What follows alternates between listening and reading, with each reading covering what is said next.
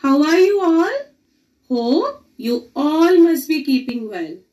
Today we are going to start chapter number 9, The Adventures of Pinocchio in English Mulberry book. So let's start the story. Once upon a time, a carpenter picked up a strange lump of wood while mending a table. So there was a carpenter who picked up a strange lump of wood. What is a lump? It is a piece of wood that does not have a shape. When he began to chip it, chip means to cut it. When he began to cut it, the piece of wood said, "Ouch! Stop!" This frightened the carpenter. Have you seen any piece of wood talking to you? No, no.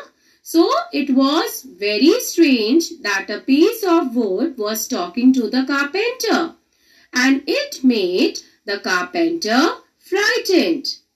He decided to get rid of it at once. So the carpenter decided to be free from the piece of wood because it was annoying him. So he just wanted to give that piece of wood to anybody else. So he gave it to his friend Geppetto, who wanted to make a puppet. So he had a friend, his name was Geppetto, and he wanted to make a puppet.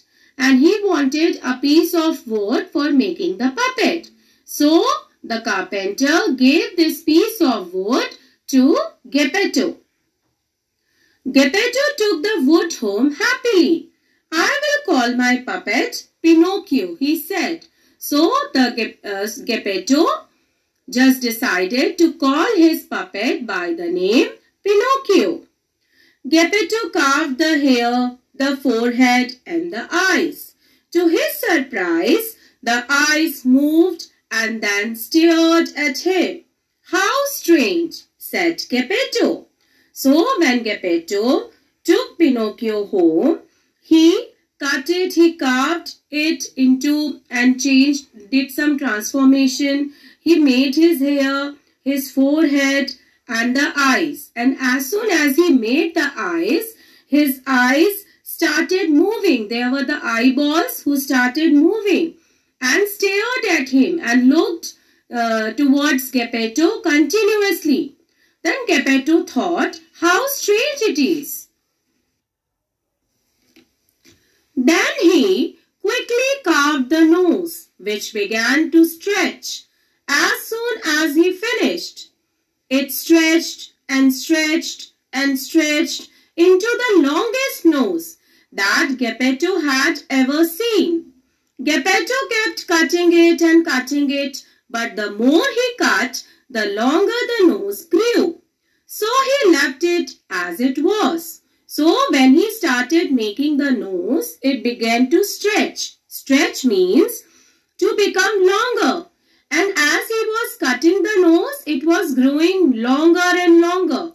So at the end, he left it as it was, as he was tired of cutting his nose again and again. Next, he carved the mouth, and the mouth began to laugh. "Don't laugh at me," said Geppetto. Pinocchio stopped laughing, but he stuck out his tongue rather rudely. "That's not right," said Geppetto, as he began carving the chin, the neck, the shoulders, and then the stomach, the arms, and the hands. As soon as his arms were ready, Pinocchio reached out and pulled Geppetto's hair. This shows that Pinocchio was a very naughty puppet, because as soon as Geppetto made his hands, he just tried to pull Geppetto's hair. "Stop that," said Geppetto.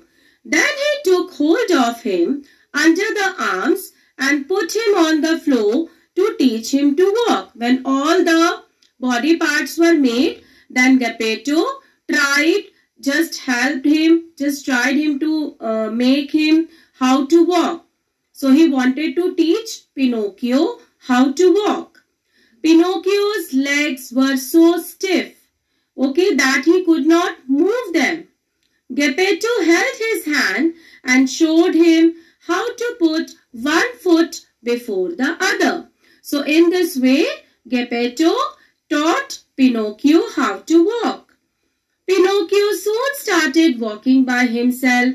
He ran all around the room, and before Geppetto could stop him, he ran right out of the door. Then as soon as Pinocchio started walking, he kept running here and there, and one day he ran right out of the door. Geppetto ran after him and brought him back home. "I am sorry," said Pinocchio. Geppetto forgave him. Once Pinocchio's legs and feet were carved, Geppetto made him a suit out of flowered paper, a pair of bark shoes, and a soft bread hat. So in this way, Geppetto made some accessories for Pinocchio so that Pinocchio will look good in all these things. So he made a suit made up of flowered paper, shoes, and hat. Pinocchio hugged Geppetto. When Pinocchio saw that Geppetto had made so many things for him, he became very happy and he hugged Geppetto and said that I would like to go to school. Now he wished something, that he wanted to go to school, to learn and to help when you are old. So he said that when you will become old, then I will try to help you. So children, how do you like this story? Isn't it good? I hope you have enjoyed this story and understood it. Children, a PDF has been uploaded with this video. Kindly go through it, read the chapter thoroughly and understand it, and please do all the exercises in your English 2 copy. Bye for now children. Take care of yourself. Stay home. Stay safe.